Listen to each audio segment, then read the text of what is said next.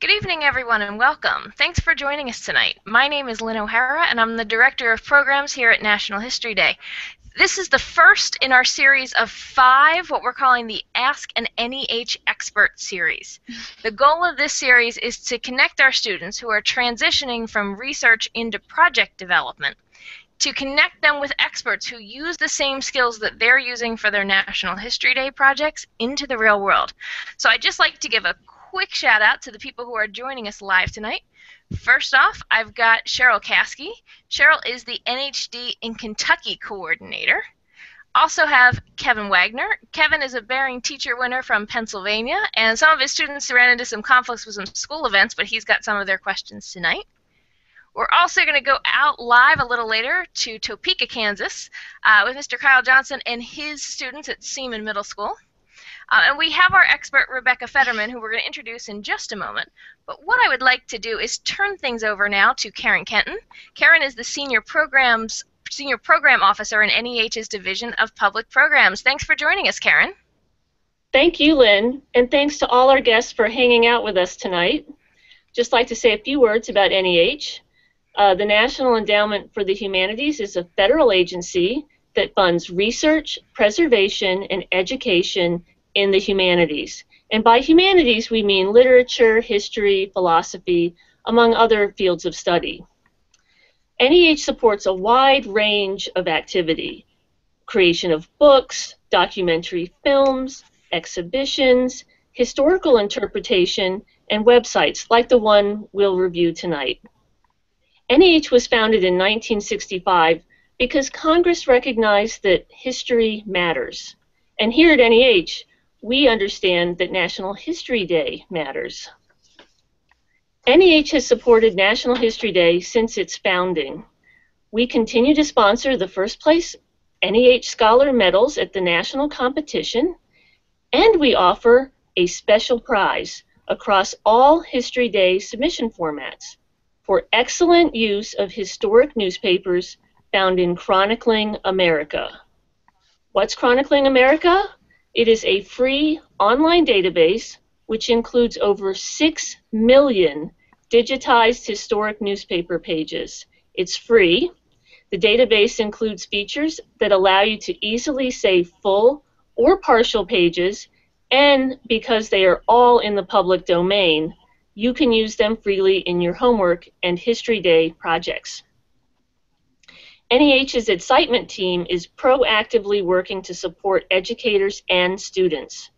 On the Excitement website, you'll find over 500 lesson plans and over 400 vetted websites. Also, Excitement created 3 special features just for you: National History Day students working on projects related to this year's theme of leadership and legacy. You'll find lesson plans and a collection of reviewed websites that can add greater insight into your topic.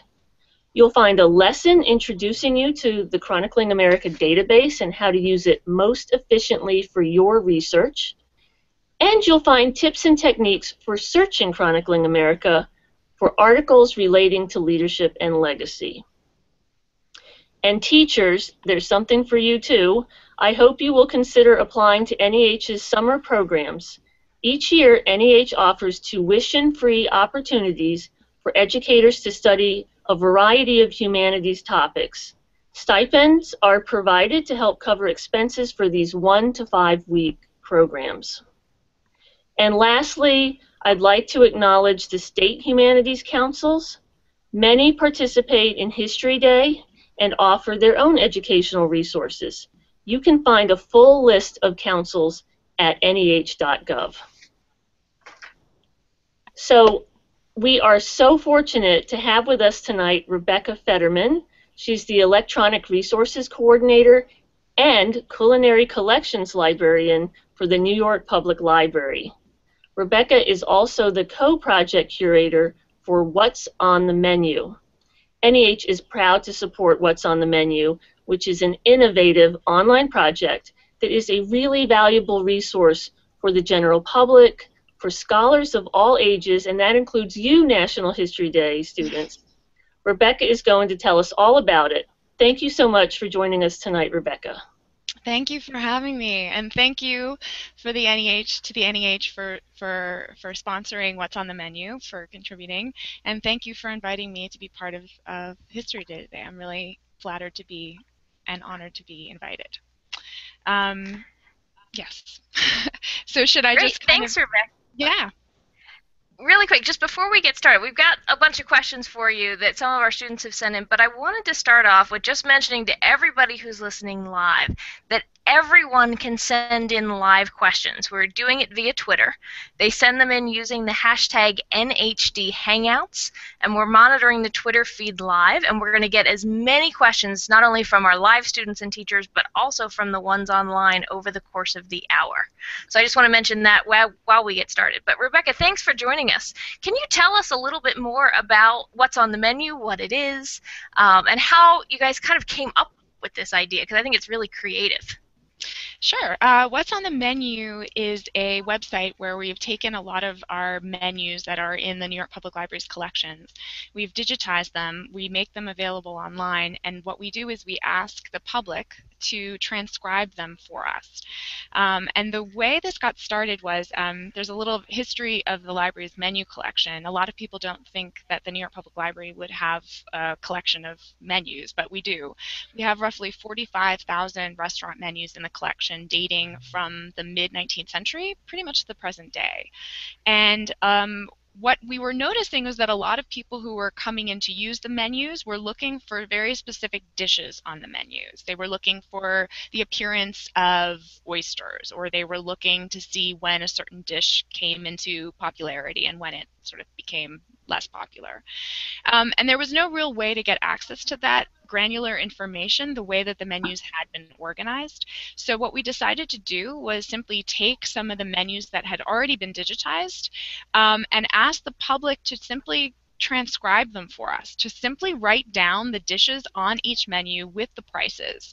And that kind of created a database of dishes. So you can search for Sanka coffee and you can see how popular it was over time, and you can see how much it cost, and you can see when it sort of started to disappear from menus. And you can do that with almost every dish that appears on the menus. So it became a way of sharing our menu collection online and also sharing a piece of information that hadn't been accessible prior to being put online, which are the dishes on the menus. Well, that's really interesting. Can you maybe mention how NHD students might be interested, or why might they want to look at a menu from different periods in history? Yeah, I mean, menus are a piece of everyday life that is sometimes hard to find in other places. Menus are a piece of ephemera, and basically what ephemera means is that it's a document that has a short time span.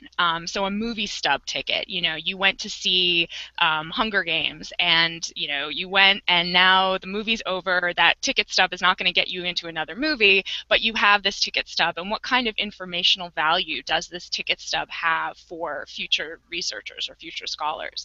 The same with the menus. So you've got a menu, you go out to dinner and you get a menu, and you can order from the menu when you get it, but once that restaurant goes out of business, or a year from now, you can't use that menu for much, but you can. And so that's why libraries collect menus, and we're not the only library that collects menus. There are many, many libraries across the country that collect menus because researchers find them really helpful in examining what kinds of foods people were eating, what kind of language was used to describe foods, how the meals were organized, what prices.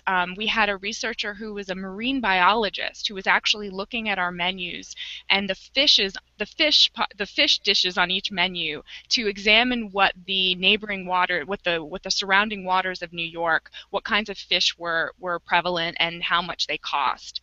So people use menus in a lot of different ways, and they're such a moment in everyday life that oftentimes historians or novelists will use a menu to get a period detail. So how much did that Sanka cup of coffee cost?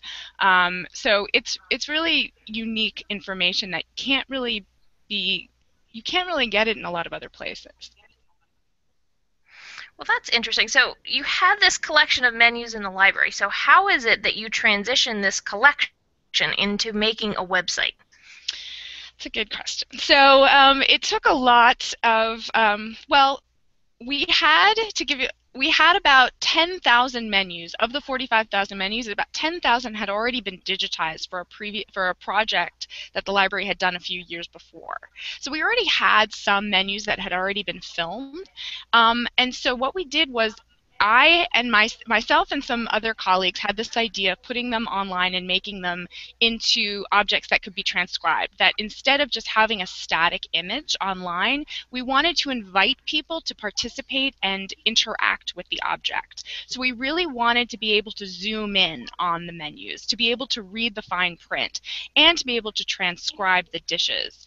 So it was really about coming together with interested parties at the library, finding out what the goal of the project was. What did we want people to be able to do with these online menus, and what kind of website would we be able to create from that end goal? So we really needed the end goal in sight before we even figured out how to go about designing the website. I think that's a really good point, because a lot of NHD students find that that organization piece and having a plan, it's as important as a website as it is in a paper or a performance. Can you talk a little bit about when you started kind of this planning process? What were some of the challenges or the stumbling blocks that you and your team ran into? We had many stumbling blocks. Well, the goal of the project was really to be able to create a database of dishes. That was really the goal when we started the project. So how would the users type in the dish? But then we also wanted the researchers who come to this website after the dishes have been transcribed to be able to interact with it. And how would these researchers be using the website? So we knew we needed a really robust search engine or a search box within the website so that it would come up with the relevant results. And we needed some way to organize the menus. So we have so many menus in our collection. How do we organize them? And the way that they're organized in the physical boxes is usually chronologically. So you would go through boxes of 1910 menus, and you would literally just flip through them hoping to find these dishes. So we wanted to continue that same organization, so we have them available chronologically, so you can browse by date or search by a dish. So we wanted some way of having both the ability to search and the ability to browse, because we really realized that people really enjoy the experience of browsing, and sometimes websites don't provide a lot of sort of a nice way to browse. They sort of assume everybody has something they're searching for, but browsing is a way of bringing information out to people that they didn't even know that they were interested in.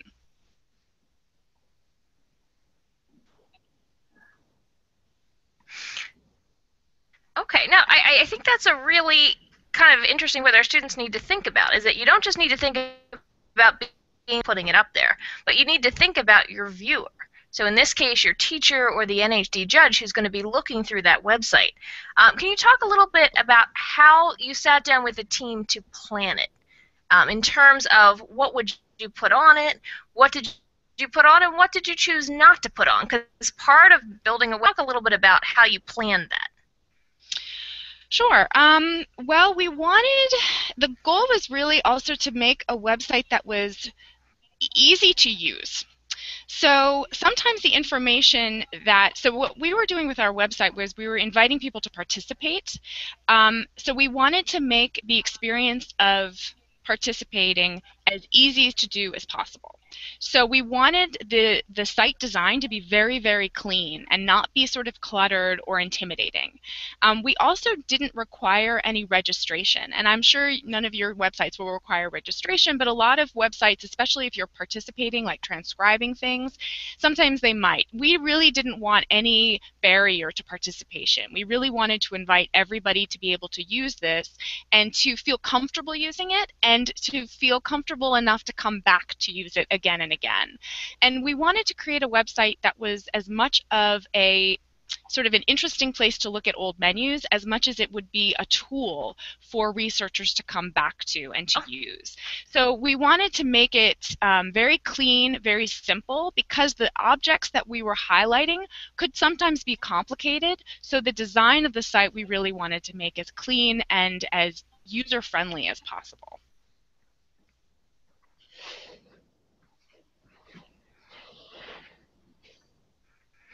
Okay. Sorry, I think there was a little bit of a breakup on that one, but we'll come back to some of those ideas in just a minute. Okay. I have a question for you. When you're creating this website or any other website, and you're using an object, whether it be the image of a menu or a photograph or a video, how important is citing that? And how is it that you need to do that when you do a website? It's extremely important. So we are fortunate. I mean, the menus in our collection, when we put a menu online, there is metadata, which basically means there's information about the object that's right next to the image of the menu. So you get to see what the restaurant name is, and you see where it's from and the date, so that if somebody's interested in the menu, that there's information about that menu.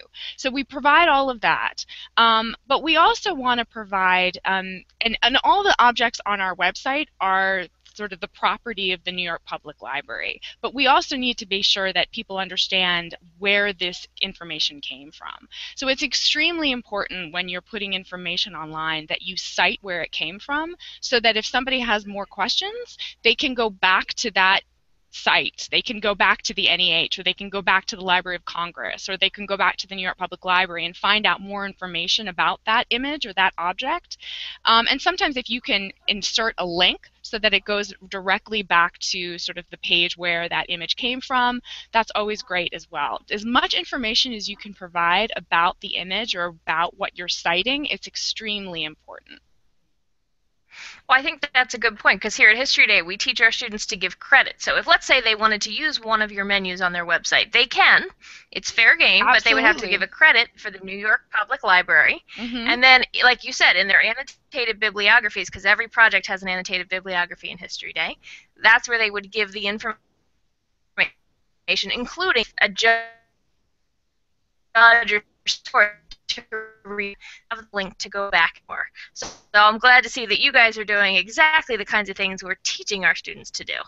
Yes, but let me ask you a question. When you're putting these up there, sometimes students get stuck, and we talk a lot about historical context. Mm-hmm. So it's not just about putting the image there, but can you explain what that means to you guys in your project and your team when they're working with these images or menus or other artifacts?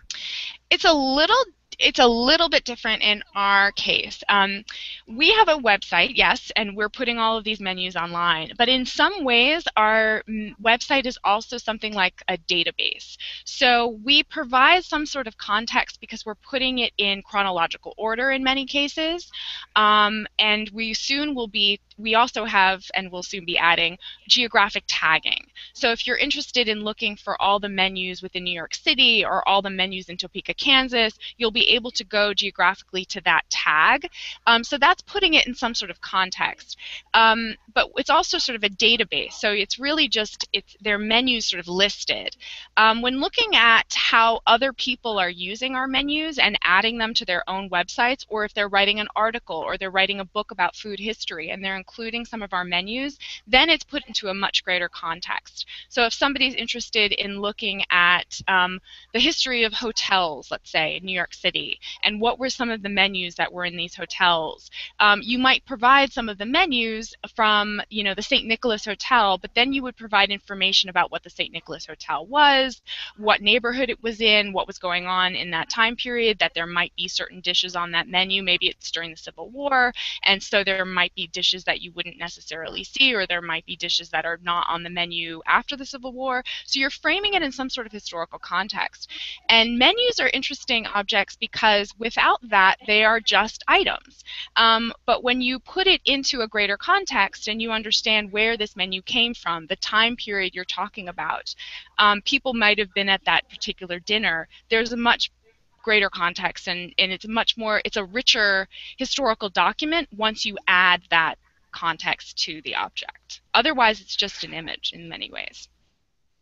Well, and I think too it shows your judges that it's not just that this is an image of a menu from the Civil War, but Right. that it's an image that you know a lot more about, because a lot of times our students know a lot more, especially than they can put on their websites. Can you talk a little bit about drawing conclusions in history? Because I know that's something that is a challenge for a lot of our students, and I think sometimes they get caught in a trap where they think they should just take their introduction and what their thesis or their argument is, and then they kind of just restate it, sometimes with a couple different words. Can you talk a little bit about conclusions and how you draw conclusions? They're the toughest part. Again, sort of when we with our menus, we make, okay, so for what we do as a library, it's a little bit different also. So what the goal of a library is really to provide information and to preserve this information and to make this information, whether or not it's a menu or an image or a book, to preserve this information and make it available to researchers, whether you're in high school, middle school, college, or you're a professor. So what we hope to do is that people will come to the library, make use of this, for example, the menus on our website, and craft an argument about, let's say, what was going on in restaurants in the North versus the South during the Civil War. What kinds of things were appearing on menus? Looking at talking about context, what were the restaurants in the North, what were the restaurants in the South, and then seeing what you can gather from all of this information and then crafting an argument based on the kinds of information that we're providing for you. So conclusions can be really difficult, so it's really about taking the information that you have access to through libraries and sort of crafting an argument based on what you're finding in these documents. So it can be really challenging, and I guess I wish I had a better answer than that, but it's really about sort of taking a lot of this information and looking at it with a critical eye and trying to understand what kind of arguments you can thread through each. Okay, and my last question, and then we're actually going to go out to Topeka, Kansas to some of our middle school students here. But my question is, how important is revision? When you're building a website like this, in what ways have you revised the website? In what ways does your team continue to revise the website? Revision is everything. We started off with a web page that looked quite a bit different than the one that is available on site now. And we were constantly revising it because the way that researchers were using it wasn't necessarily the way it was built. So, for example, the search box. If you were searching for a particular menu, sometimes you would get that menu, but sometimes it would just pull up the keywords. So we needed a much more robust and functional search box so that researchers who were using it could find that what they needed in one fell swoop.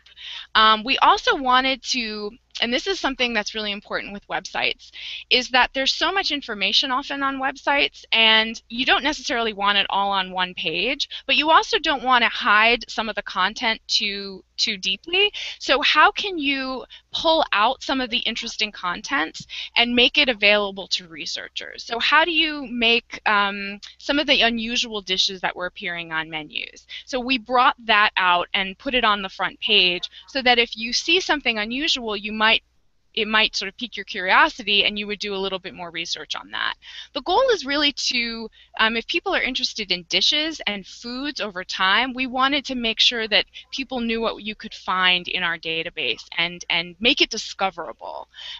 So that's sort of, again, talking about browsing versus searching and making the search box perfectly, work really well so that researchers, if they have something really specific they're looking for, can find it, but then also making something discoverable and browsable and sort of allowing serendipity to happen.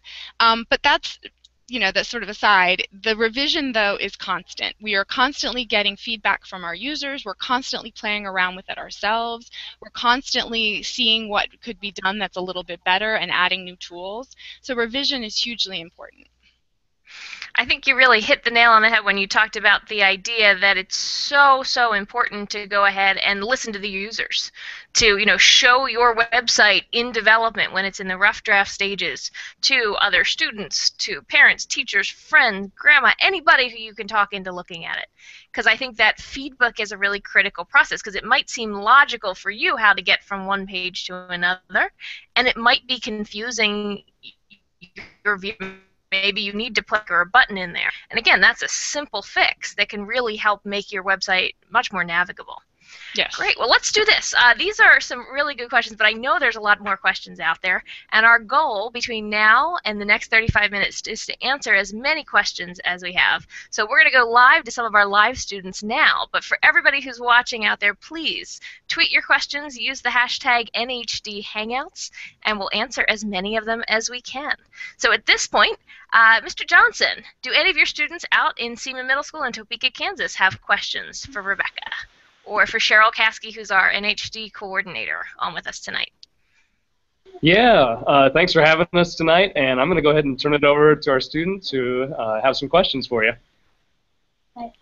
What are some qualities on a website that aren't appealing to people? That aren't appealing? Aren't appealing, yeah. That's a great question. Well, things that aren't appealing. I think when you have too much clutter on a page, when it's hard to read, it's when there's too much information on one page, I think is not the best design.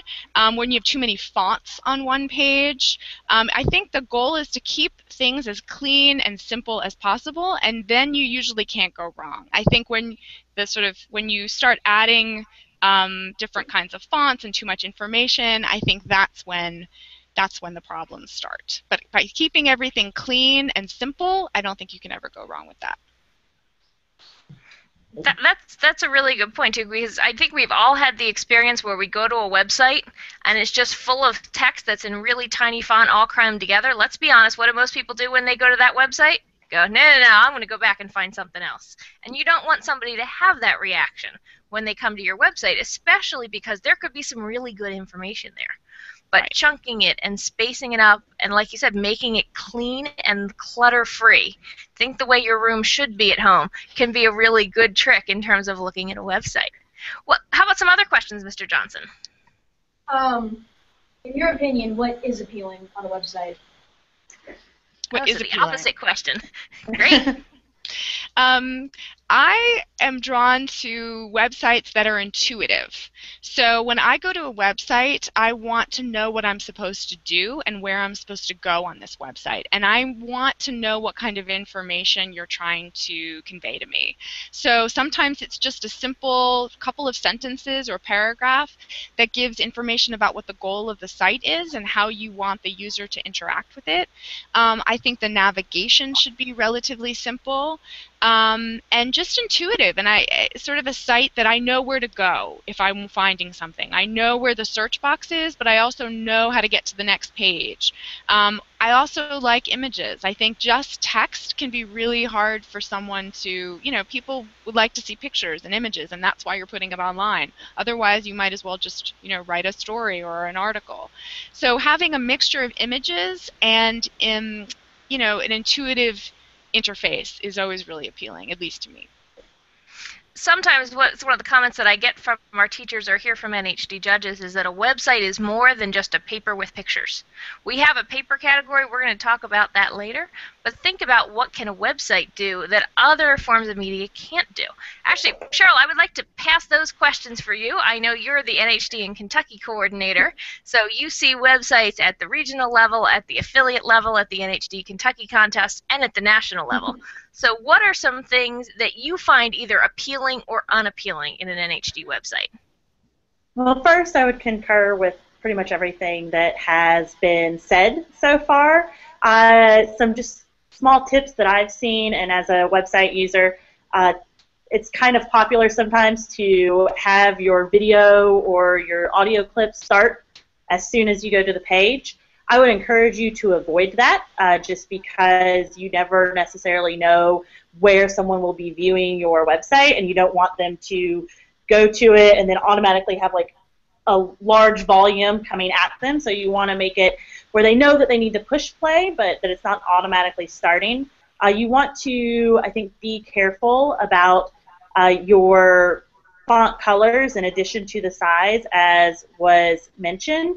And we always tell people to think about what their actual topic is and let that guide your kind of font color and font size decision. So you don't necessarily want to pick what is your favorite color, but you want to think about how it will relate to your topic so that it's not the only thing that the judge is noticing. You don't want them to have on your comment, I didn't even pay attention to what their topic was because I was so distracted by the color of the font size, or I couldn't read it, or things like that. So little things like that can just really keep the focus on your content and not cause the judge to be distracted by the stuff that's sort of anachronistic with your topics. So those kinds of things are not starting music and sound, and really thinking about your font color choices, your color background choices, things like that that can make it a more appealing website to people.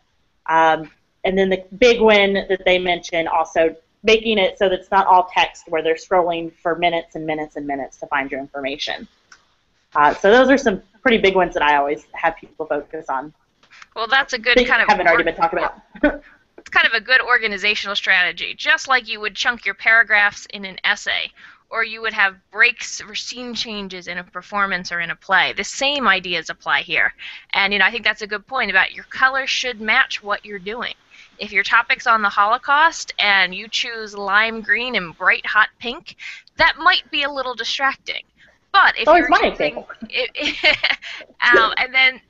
depending on what you're doing, certain colors can work. But just make sure that your words are readable, because if the judge is straining to read your words, that's going to be challenging for them, and that's obviously what you don't want. So make sure you can see it, and make sure you can see it maybe sitting back a little bit of a distance from your computer too.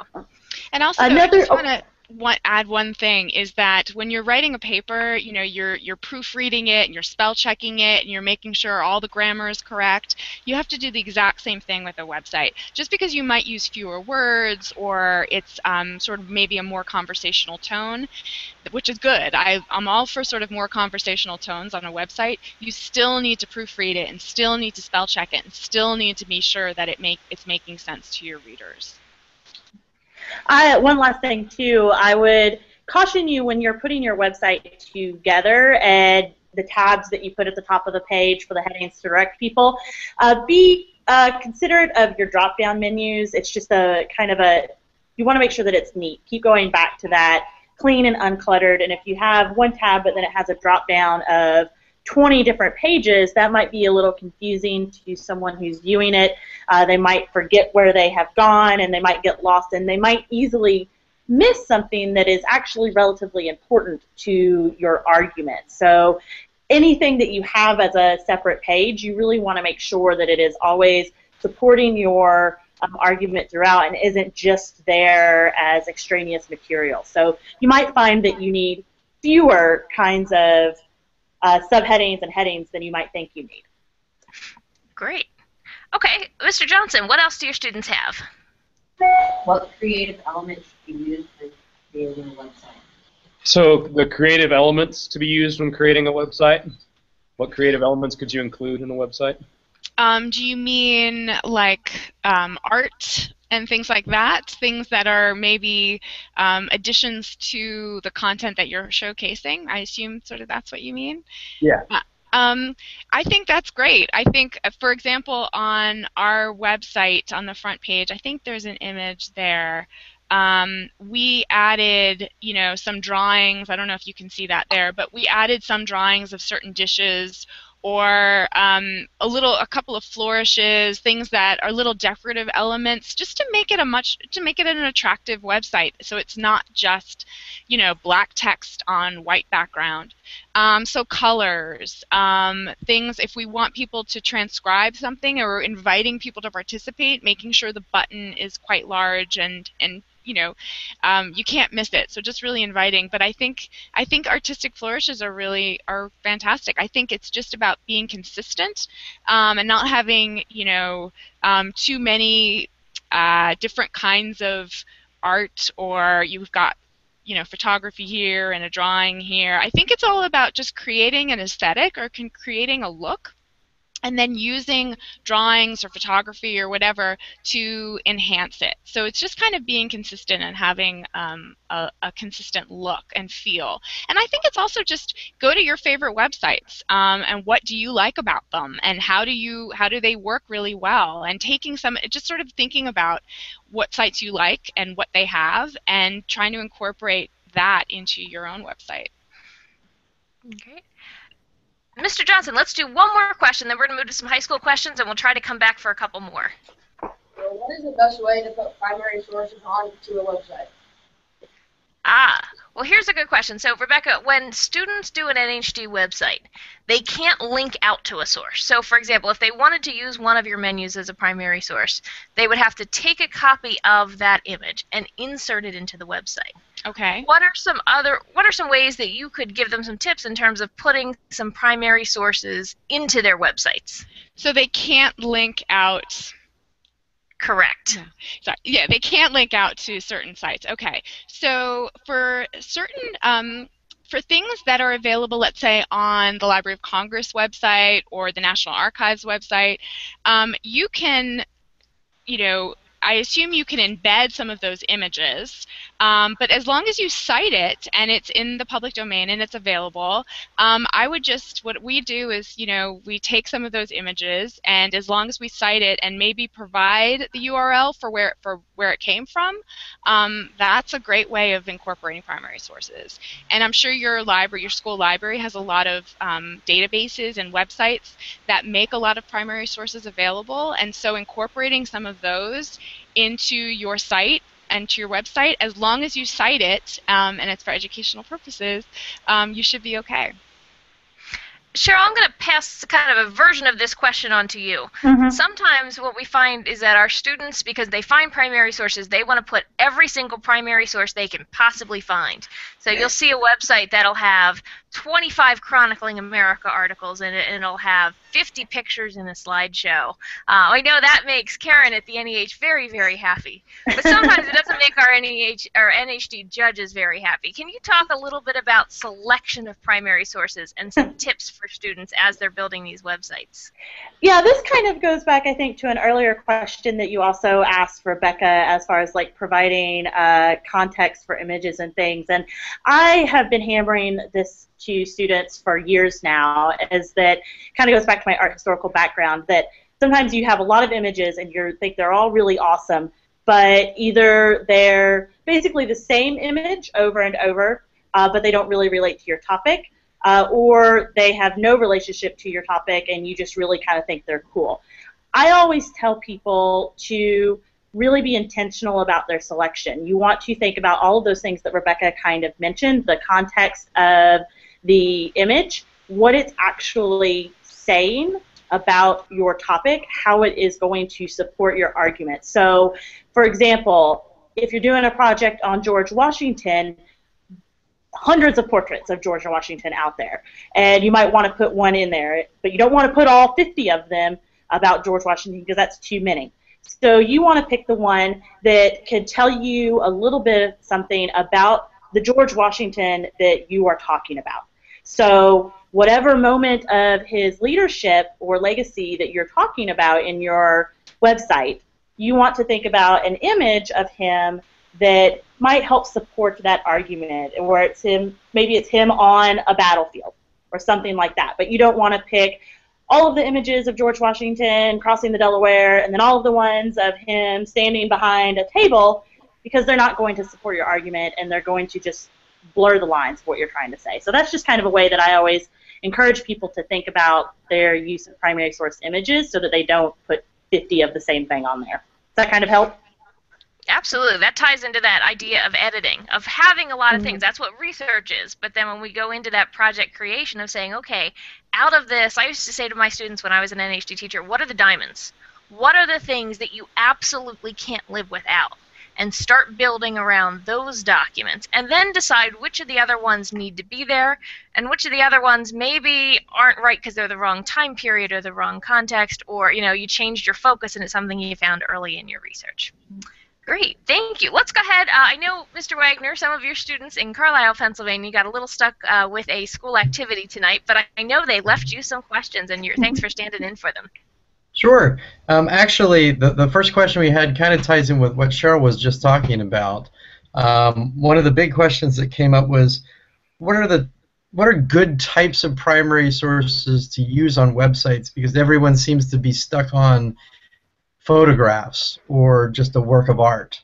What are some of the other things that judges like to see besides those?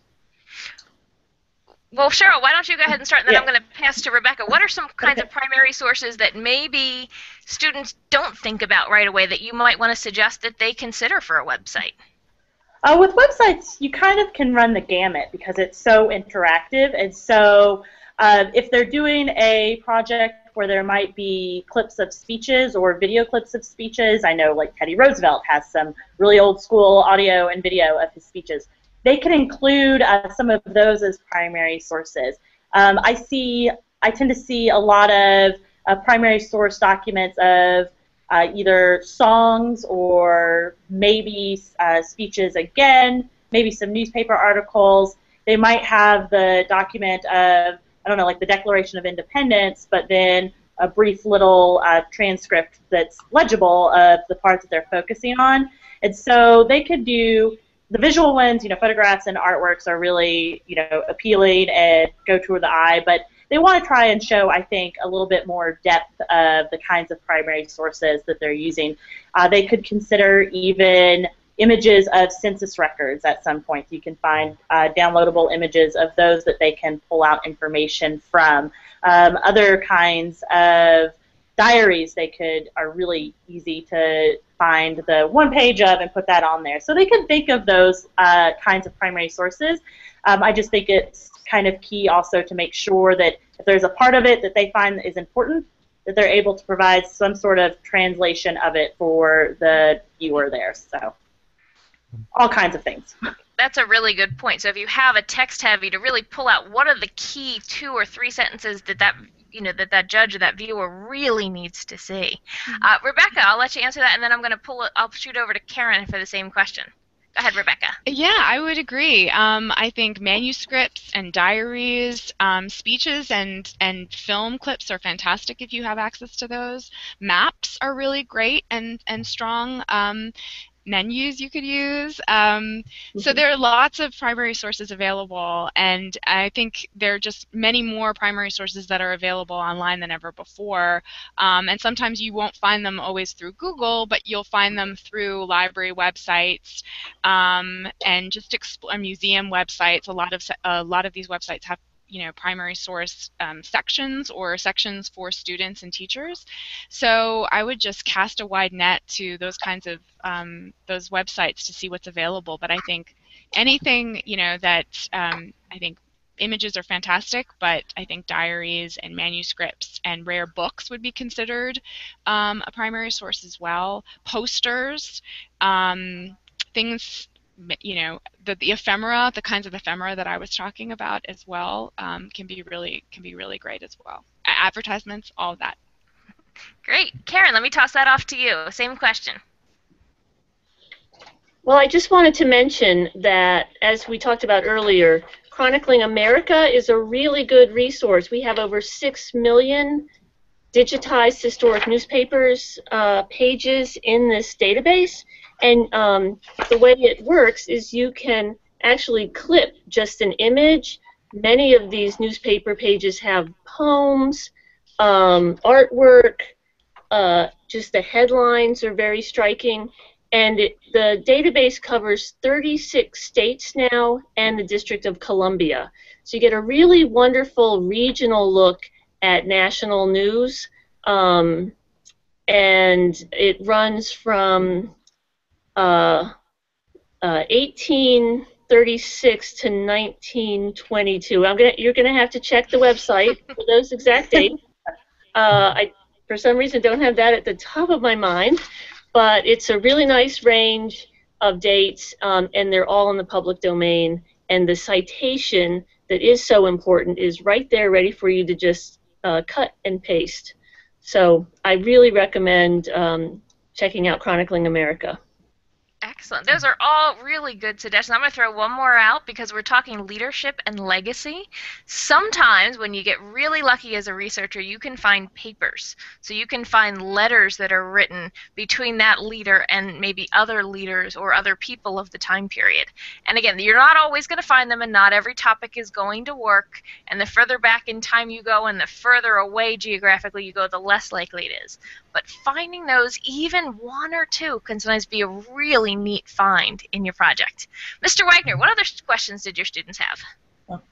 One of the ones that I wanted to ask, especially with the experts, was what are some key items that you really should see on the home page? Because sometimes it can be really cluttered with a lot of information, but you want to force your reader to go elsewhere. So what are some key aspects to include just on the home page? Well, that's a good point. And actually, I'm going to toss this to Cheryl first and then to Rebecca, because there's a new NHD rule this year about what absolutely positively has to end on that homepage. So I'm going to start with that, and then we're going to toss it over to Rebecca to talk about some ideas of what might get your person's attention, because really, the homepage is the first thing that anybody sees when they go to a website. So Cheryl, what absolutely has to be on that homepage this year? So I knew this was going to come to me, but if they haven't already looked at it, on page 34 of the new rule book, it's really handy that NHD has written down this year, and it tells them exactly what we need to see on the home page. So that would be the name of the student or students if they're working in a group, the title of their project, what division they're participating in, new for this year, the number of student-composed words, and then the number of words in their process paper. So according to the rule book, that absolutely needs to be on their homepage. They can, I think, play around a little bit with the font size to make it stand out, font color, the image that they have on their homepage. You know, things to consider as far as like location of the information. It doesn't necessarily want to be at the bottom of the home page, but it should be relatively, I think, again, neat and uncluttered, but have that information as laid out in the rule book for our purposes with the NHD judges. But now I'm going to let Rebecca, I think, answer to see if there's anything else that they recommend to see on the home page. I think for the homepage, like you said, just kind of clean and uncluttered, but also sort of an invitation for people to either continue reading the website or to participate, depending on what the goal of the website is. So, you know, an introduction is always really helpful. Like, what is the goal of this website? What are you trying to convey? What kind of information are you trying to convey? And then just a really easy navigation, I think, is always key. And then some images, I think, depending on what the, you know, again, the goal of the site is, what can you put on that front page that will entice your readers to continue moving and, you know, and go into the website even more? Well, I think that's a good point. In theory, the home page is kind of like the first paragraph of your paper or the first 2 minutes of a presentation. We should get the gist of where you're going. We should know what you're going to cover, and most importantly, what's your argument? Mm-hmm. What is it that's going to make your project? So, for example, there will be multiple projects on the same topic. That's just the way it is. But what sets your George Washington project apart from somebody else's George Washington project? And, you know, I think it's always good, like you say, get people's attention, because this is kind of like your first impression. You want someone who's on your website to go, oh, this is really neat, let me click through this, and not, oh, this is another one, do I really have to do this? So, you know, getting their interest and piquing that is really important. Mr. Wagner, let's do one more question, and then I'm going to go for some of our questions from Twitter that were sent in earlier today from all over the country. Actually, the last one is a piece of advice they wanted me to share because we've had it over the years. Everybody has them in their own backyard. Find 2 or 3 website designers from companies somewhere in your city or town and have them, invite them in and have them look at the students' websites a month in advance of the competition. They'll give you incredible tips and insights that you maybe never would have thought of. So, a good piece of advice. That's a great tip. I think anytime students can get involved with community members with different skill sets, I think that that's absolutely fabulous. Here's a question. One of the things, Rebecca, that you mentioned is that it's important to help direct your viewer through the website. What are some tools that you can use on a website to help direct viewers and help them know how to go from point A to B to C? Well, I think, especially on the front page, having clear navigation. So, for example, on what's on the menu, we have two kinds of information that's available to our users. We have menus, so if you want to just browse through menus or look through menus from the 1930s, 1940s, you can do that. But then we also have dishes. So it's very clear from the front page what is available, so you can decide how you're going to navigate the site. So really just having sort of a clear navigation based on what you're trying to convey. So if you're doing a paper, you're doing a website on George Washington, and you're going over his legacy, you could do, George Washington as president, or, George Washington the man, or you could sort of go over the history of George Washington through sort of some of the navigation, so that the participants on your website have an idea of where to go for certain kinds of information. Great. One other question for you. One of the things that sometimes students are working on and really struggling with is titles, and trying to get a good, we call it a good NHD title. And I just wanted to ask you, how did you come up with what's on the menu? Because that's certainly a really kind of fun, catchy one that kind of is on the style of a lot of our students. Yeah, I've always been told I'm sort of in favor of kind of witty and sort of sometimes borderline silly titles, which is not necessarily a good thing, because people can't always find it very easily if they're doing a Google search. You kind of want to make it sort of very basic. So one of my ideas for what's on the menu had actually been doing the dishes, but that actually was vetoed. So what's on the menu was picked because it was sort of literal. It was like, well, we just actually want to know what is on the menu. We want people to transcribe the dishes on each menu. So it was we were really calling out to our users to participate and asking them what is on the menu. So in some ways it was a very simple title. So I think there's trying to find that line between being kind of catchy and witty and fun with keeping it quite simple, and really so when somebody comes to your site, they have an idea of what they're getting into, or not getting into, but what will be expected of them. So yeah, I think titles, but then if you look at something like Google, we take it for granted now, you're going to Google it. But if you think about Google as a title, it's kind of, it's a word that you don't hear very often. So, but now we take it for granted. So it's kind of just trying to find that line between interesting and fun and just very basic and to the point. Excellent. Cheryl, I have two questions for you from students that came in. One of the students said, well, what if I just can't really find the source of my image or my video clip? Do I really need to credit it there? What's the NHD judge answer here? Yes, you need to credit your source. If you cannot find the citation for it after due diligence of searching, and I'm talking about if you have just done a Google image search and you're struggling to find it, if it goes to a website, then the person who used it should have cited it themselves.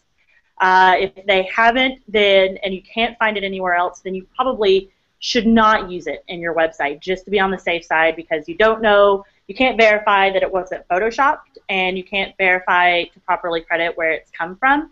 And if you don't properly cite it, then that's going to be considered plagiarism in the eyes of an NHD judge.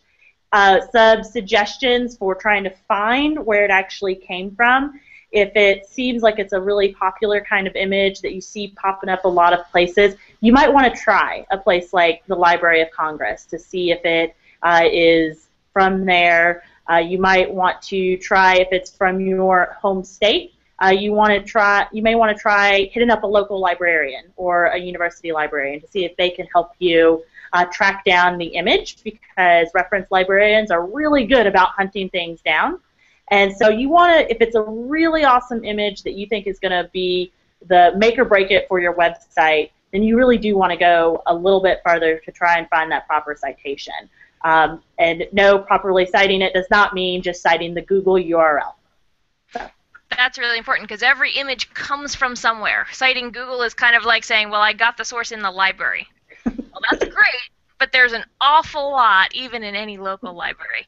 One other quick thing I wanted to bring up, I did get a student question about using Scribd. We have taken Scribd out of the Weebly package, and there's a reason behind that. It's not to be mean, I promise. We've taken it out because we found that it's blocked in a lot of schools. So what was happening was students were doing things like putting their annotated bibliography in Scribd, and then judges who were looking at it in a school setting were blocked and couldn't see it. And if a judge can't see your work, they can't properly credit you or judge you. And that's something we want to make sure that all our students get a fair shot at judging. So, Cheryl, what's the best way for a student to put their annotated bibliography into their website? Because those have to go into there. So I've found that I think a couple of different approaches can work with the way that Weebly works. One is to create your annotated bibliography in a Word document and to copy and paste that into Weebly just to make the best attempt to ensure that it saves your formatting and things like that. You don't want to type it directly into Weebly because that can just be very confusing and unwieldy. Also to save the document as a PDF and upload the PDF directly to Weebly should make it to where it can be viewed and downloaded. So the Scribd thing is a little bit new, I think, for us too, but those two ways have been ways that I've found that work with Weebly when I use it. Well, those are a lot of really great questions and answers, so I just need to say thank you to everybody who spent the hour with us. I'm going to turn things over to Karen to wrap it up at the end, but we do need to ask for everybody who's watching live, and even if you're watching after the fact, right below this video we have a link to a survey that gives us feedback, so if you could take just a moment and click it, it's very simple, it's very fun, and it gives us some good feedback moving forward. So thanks so much. Karen, I'll turn it over to you. Well, I can't thank Rebecca enough for all her insight tonight and for all the preparation she did going into this Hangout. Thank you, Rebecca. Thank you to all our participants, the students, the educators, the coordinator. It takes a village to do National History Day, so we thank all of you. And yes, thank you for filling out that survey in advance. It really gives us some really important information for how to make these Hangouts as useful as possible. So Lynn, thanks for coordinating, and thanks for my team behind the scenes, Caitlin, and we'll see you next time. Excellent. We will be back actually next Monday, which is Monday, December 15th at 7 p.m. Eastern Time. We're going to be focusing on writing for NHD. So our primary focus is papers next Monday night. However, we know that every History Day student is a writer, and that's what we're going to focus on. We're going to start about talking about writing like you're writing for a paper, and then we're actually going to talk about how to turn that writing into a documentary and into a website and a performance, and one of the most challenging, turning it into a visual exhibit. So feel free to join us on December 15th at 7 p.m. Eastern Time. As always, all of these will be archived at nhd.org/hangouts.htm. Thanks so much. Have a great evening.